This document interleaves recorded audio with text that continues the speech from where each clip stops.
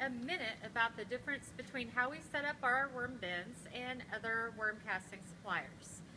We set our worm bins up just like they would be in nature.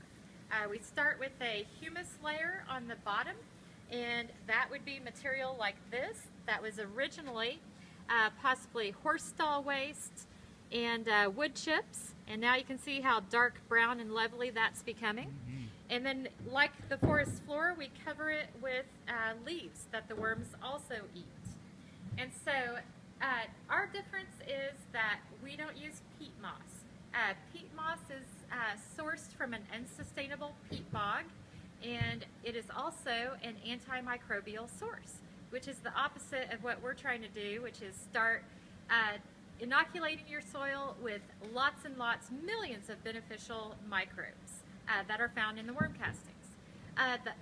Some of our other competitors would use a single source food like hog waste or dairy waste or feedlot cattle waste.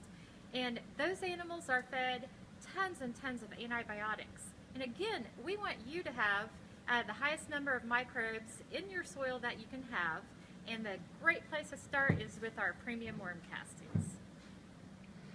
So what's most important to us as worm casting producers is having a high nutrient level in our castings, but even more than that, making sure that when we hand it off to you, they are really full of beneficial bacteria, beneficial fungi, beneficial nematodes, and most importantly, beneficial protozoa.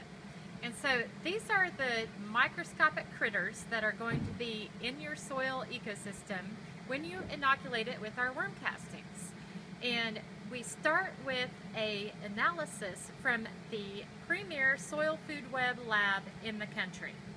And we make sure when we send our lab out to them, they get it in a living form, and just like you will.